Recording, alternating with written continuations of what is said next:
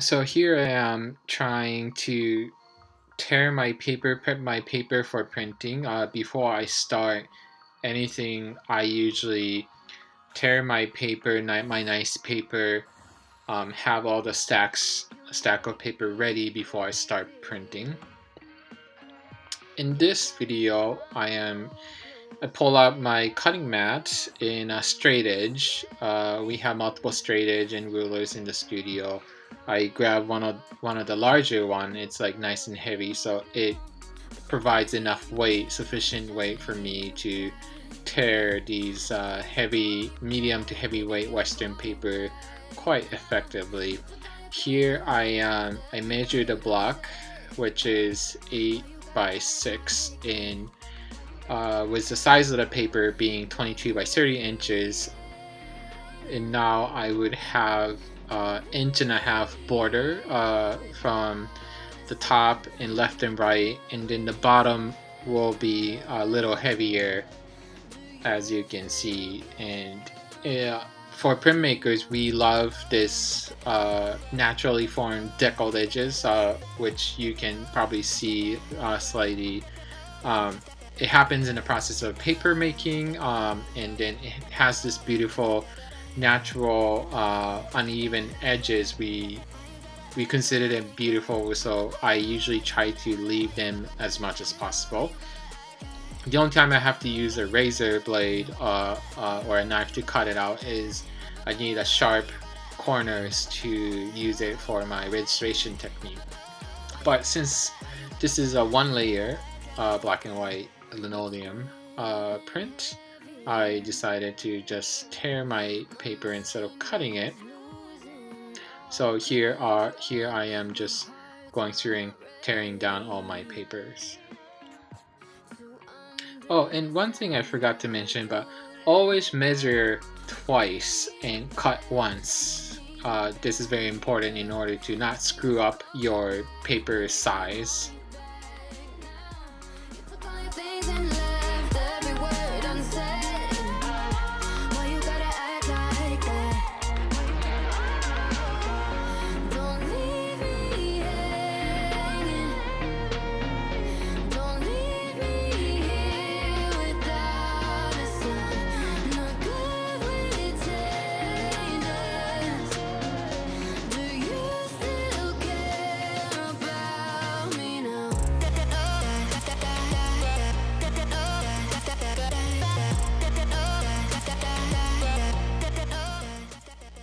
So now I'm trying to set up my ink slab. I usually try to wear my gloves because when I'm handling the ink cans, usually it's a little dirty with oil-based ink being hard to dry. In this case, the brayer that I found was also covered in ink. So first I have to do a little bit of cleanup. This is always a frustrating part for me when I have to start with a cleanup. So everyone make sure you when I get to clean up, I will explain again, but like make sure you leave your work area pristine clean. So here I am wearing gloves and using half dirty rag and trying to clean up this brayer that was left behind that was dirty.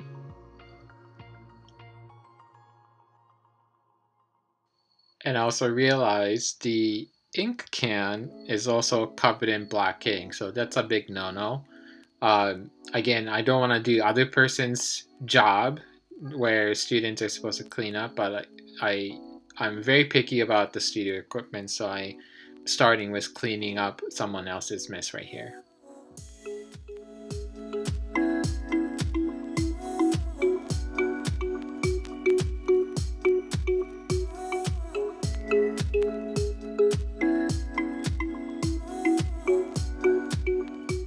Before you pick up an ink with your ink knife, you gotta make sure it's nice and clean so that you don't contaminate the ink.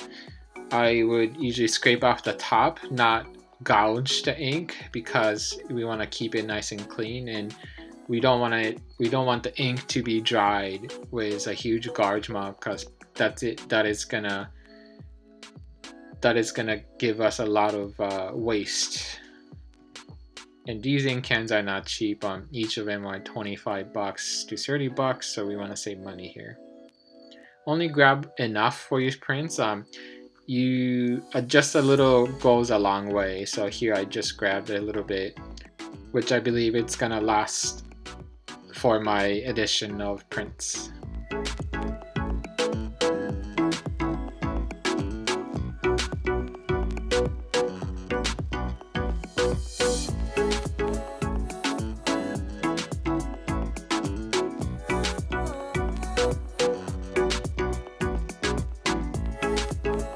One thing I almost forgot is setting up the press. So here I am trying to figure out the pressure that I need for my linoleum block. The current pressure is set for a Shino block, so I have to figure out how much pressure that I'm gonna need for my linoleum block, which is significantly thinner than the Shino block that we have in the bookstore. So here I'm guesstimating. I'm lowering the pressure a little bit and trying it. I can definitely feel when the printing press, the big roller, is hitting the linoleum.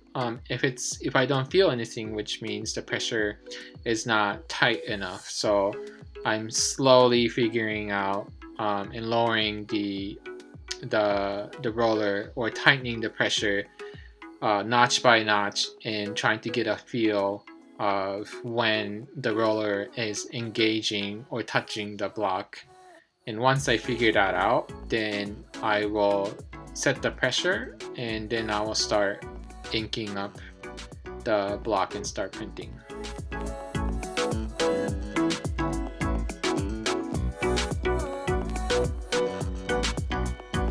So here I am making an ink slab, and I'm trying to find and pick up any small bits of dried ink, which can be a common thing if you're scooping out from the top layer of the ink can. The dried ink will become debris in your print, so you don't want any of those. So I would try to pick those up as whenever I see them on the ink slab or the pile of ink, I will pick it up before it gets on the block.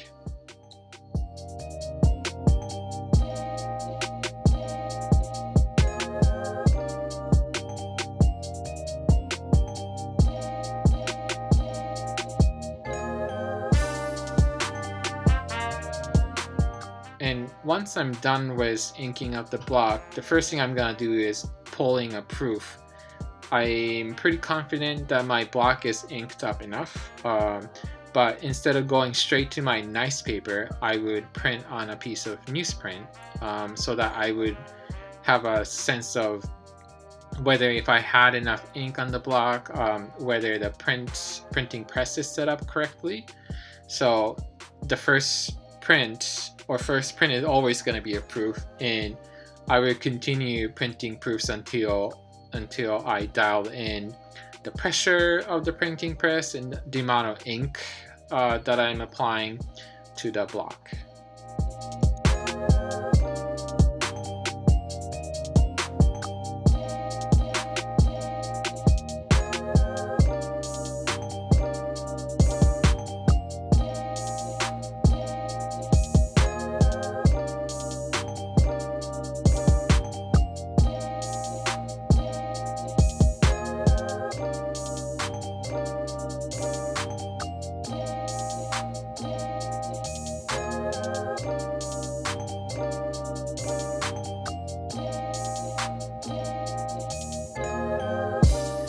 This is my second print, which I went on and started printing on my nice paper, which is this gray Stonehenge paper. It has a nice tan on it. And then after I pulled this first print, not the proof, but first print supposed to be, I realized the image was a lot lighter than I thought. The one on the newsprint was nice and solid black. The one on the nicer paper, my first print, turned out to be a lot lighter than I wanted to be. So here I had to do a little bit of problem solving. So I added a little more ink on my ink slab, and I start counting my sets, like how many times I'm inking up the block, and then between charging my brayer. And I also added half a notch of pressure. So I realized that improved my prints a lot, and I was very happy with the result. So I started repeating the same routine. I would ink up the block, charge the brayer, and then ink up the block again. I do that 3 times, so 3 sets of inking up, and then I would run it through the press, and then I have a nice consistent edition of prints. And once you're done with printing, then the next thing and the last thing, I suppose, is cleanup. Cleanup is very important. I usually encourage people to clean up and make it a lot cleaner, make it cleaner than how you found the workstation. There's always going to be a little bit of messiness depending on who used it right before you or before you. My goal is to clean it pristine clean so that no one can imagine like this workstation was used in my eyes, or at least like clean it better than the last person.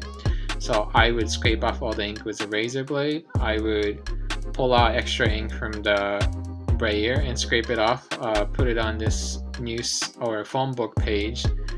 I will repeat this process until I exhaust the amount of ink that's left on the brayer, which took me 3 or 4 times. And then I will use Gamsol, this is a solvent, to roll on the brayer and then roll out on the ink slab. And I'll wipe it off with a half dirty rag, which is in the half dirty rag can on the towards the brayer hanging wall.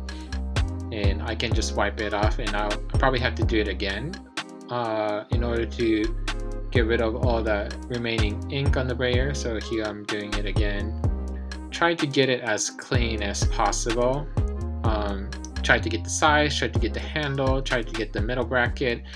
Everything usually has some kind of ink stuck onto your brayer, and everything else you've used. For example, your ink knife, your razor blade, your ink can, even some of your cleaning supplies might have ink on it if you are not careful.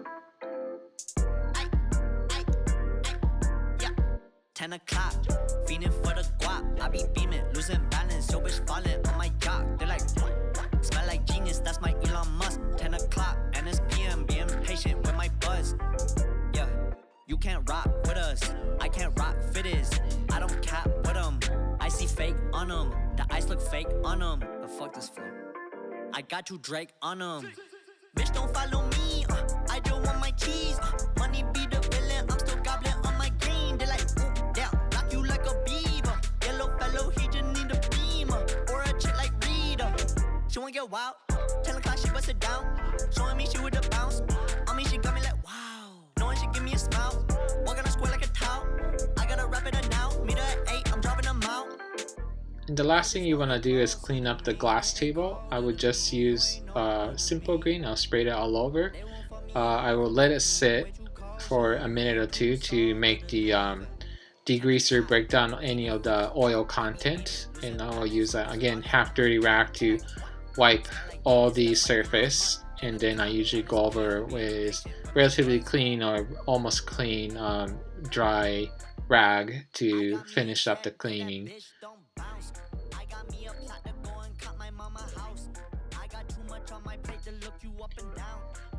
And once you're done with your rags, some are completely saturated with ink and solvents that goes into a dirty can.